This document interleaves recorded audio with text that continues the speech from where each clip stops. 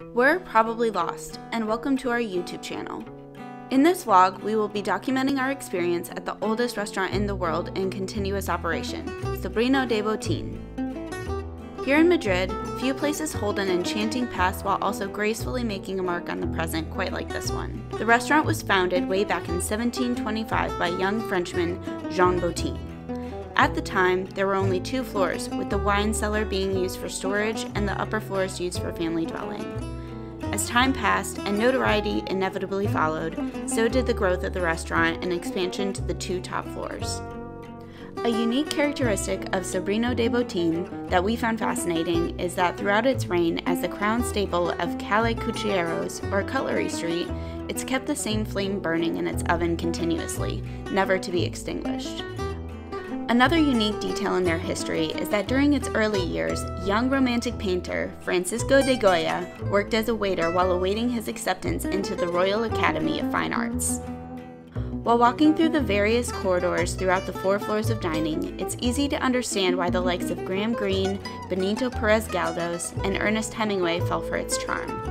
These walls are steeped in tradition with a timelessness that you have to experience to understand.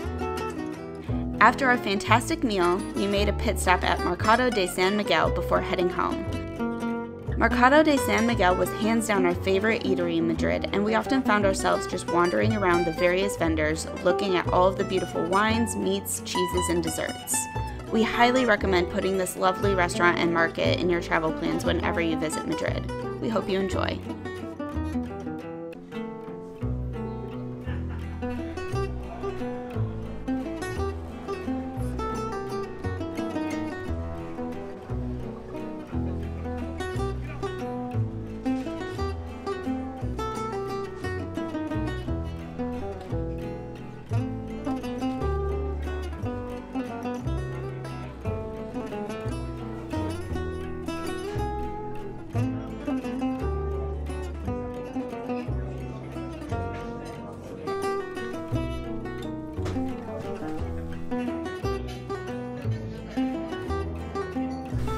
This is amazing. It's beautiful, isn't it? Yeah. It's beautiful.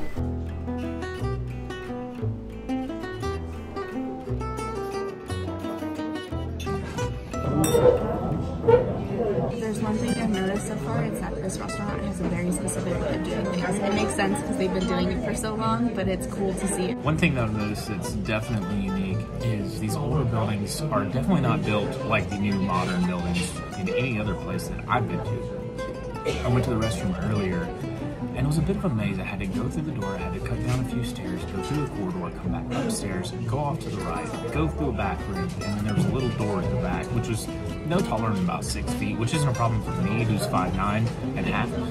But anybody who's, 6 foot above, it might be a little dicey, you might have to lower your head. But that was one thing that kind of caught me off guard, is how intricate these buildings are.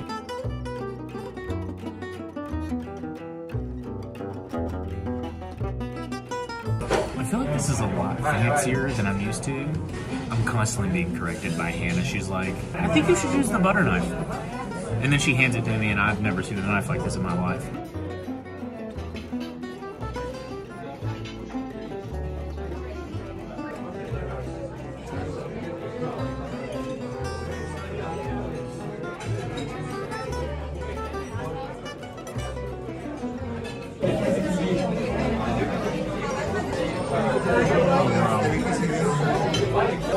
That's incredible. That cut of meat is fantastic. I'm so excited. This is the cod in tomato sauce. It looks so good. Wow. It's so flaky, like it just breaks right apart. It's really hard to go wrong with either of these options. Wrapping up this video of Madrid, we felt like this was a fun way and a unique way to close out Madrid, being at the oldest restaurant in the world. We just really wanted to make the last night in this old, elegant, regal town special. This is definitely a luxury for us. We are over here on a budget, but this is also something that we had budgeted for, and along with the help of Hannah's cousin, Kinsey, we were able to make this happen. So first and foremost, thank you so much, Kinsey Mashke, the Mashke clan.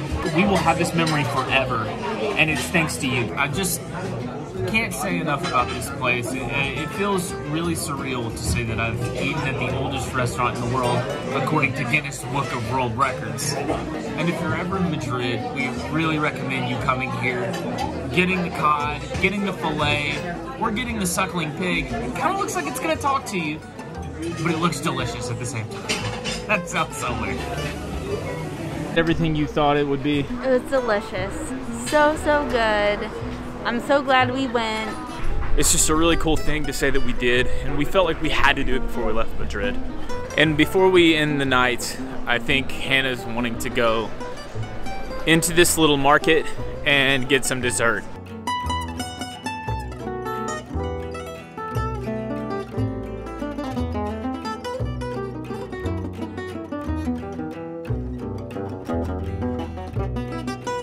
What'd you get us? Fruta tarte. Are you happy with what you got? Yes. You got a fruit tart, and then I got a lemon tart. So I guess this is how we're gonna close out the night. We feel like we might as well close it out with something sweet. Super sweet.